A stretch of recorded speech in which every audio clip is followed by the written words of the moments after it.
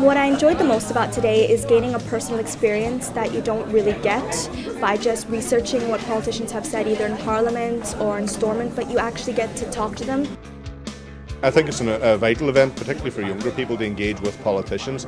There's a claim out there that politicians are very detached from communities, very detached from young people, and I think this event gives them an opportunity to engage directly with us on the issues that matter most to them.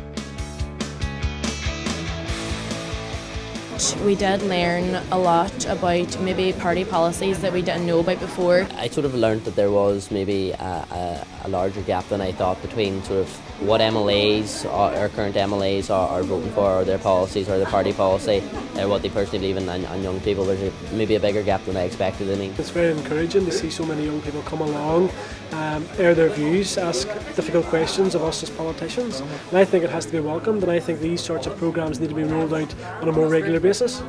These young people are, cliche, the voters of the future. But they're young people whose lives matter and whose affairs should be important to politicians.